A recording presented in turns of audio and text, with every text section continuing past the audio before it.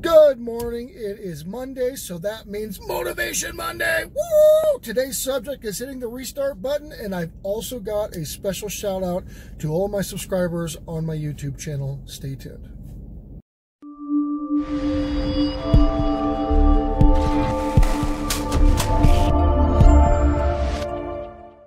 Hey, welcome back. Jacob Billett, CEO of Billett Enterprises, and today is a Motivation Monday segment. So every Monday, I take my pre-workout, I get ready to go, and I film just kind of like a short little, clip to kind of fire people up during the weeks, because I know it definitely helps me, and hopefully it helps my over 300 subscribers now on YouTube. So the restart button. So I actually worked with a really great company when I was going to school, and I was getting my master's degree, and I was opening up my first few businesses quite some time ago. This was, I believe, started back in 2011. And the company had an amazing culture. I learned so much from the company, and that's actually one company that still, some of the values that I learned from that company still resonate in my business practice today. And so they used to always say the restart button, right? So it was a car dealership that I worked for, but again, it was with Ford. I'm a diehard Ford guy. I still am to this day.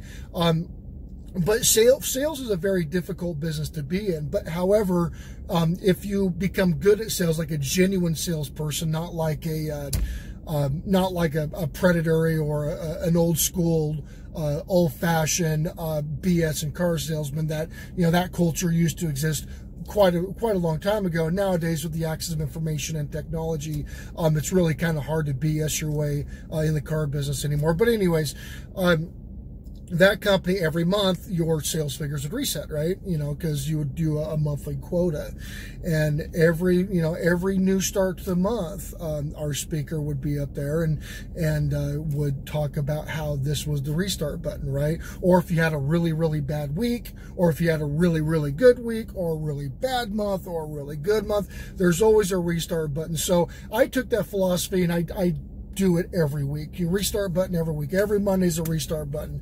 Every Monday, nothing else matters. What happened last week doesn't matter. Brand new week.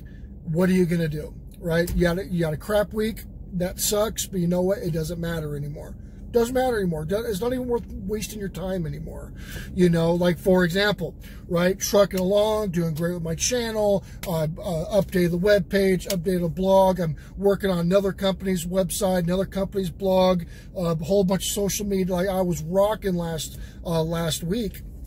However, life happens. I'm a new dad, so there's some kid issues that were kind of thrown in the mix. And then I had my anniversary, my 3-year anniversary with my lovely wife Angela, and so I had to put things on the back burner to go and spend some time with my wife and new mother Angela, and she's really kind of been, she's been doing a lot more than I have for the kid. She's really kind of stepped it up, because I'm running these other things, and she's, taking care of the kid. So, she's burned out, because she's pulling more than her fair weight. So we decided to take some time. I took everything off of business. No promotion. I didn't do my Sunday stream like I typically do. Just everything just was put on halt, because she needed that time. We needed that time, and keeping the relationship alive is a big deal. So I decided to take off everything. Now, doing so as a business owner, yeah, I got my passive residual income streams coming in still. It doesn't matter what I do, but it really just kind of halts progress on especially new projects, especially, my new project here on YouTube as well. So that did set me back, and then I come back, and I was doing a little bit of work on Sunday, just trying to put out, fires that I needed to, or whichever, but it kind of craps you out a little bit, because you have all this momentum, you have this stuff going, but then you have to, it's the work-life balance, right? So Angela needed that time. She deserved that time. And so that's what we did. You know, we took off, and that was that. So now it's Monday. So it doesn't matter that, you know, I hit a wall. Everything basically just stopped in the world for me for the past couple of days. But now it's Monday, right? So restart button is hit. I'm here. I'm getting ready to crush it here in the gym. And get my week going and get the steam going again and have it carry through next weekend and next week and next weekend and next week and repeat and grow exponentially. And that's really the goal when you build something new or you have a business. You want that growth to compound on growth, and you just want it to go. You know, so again, nothing else matters. It's a new week. It's a new Monday. It's early in the morning. Go out, get your heart rate going, get pumped up, go train. You know, if you've got plans or if you've got projects or if you've got ambitions or dreams that you haven't started, man, it's a great way to start on a Monday. You know, the only thing that's better than a Monday is a Monday on a new month. You know, because it's like New Year's every month for me. I love brand new months, brand new Mondays. I mean, I'm just like, I'm ready to crush the world, right? So that's kind of my segment here on the restart button and starting up and just getting it going and get the momentum. You know, get the momentum on a Monday. You get things rolling. Tuesday's a little bit easier.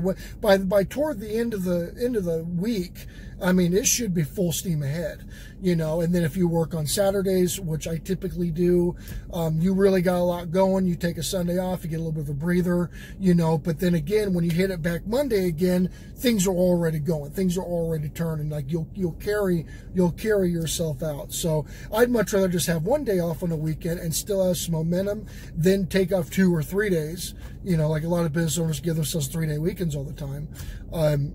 It's really kind of hard to pick back up because, I mean, it's almost half the week off, right? You know, you're only working almost part-time, in my opinion. So, again, hope this helps some of you out. And then just to get on kind of a little bit of an appreciation post as well, my channel has broke 300, and I am now up to 6,000 views on YouTube. So my channel has been viewed 6,000 times in under 2 months. And again, that for me, being an ugly dude and a new dude, you know, not a well-known personality by any means, that's a big deal for me. Because I've got people, you know, that are hitting this channel, and my averages are doing really well.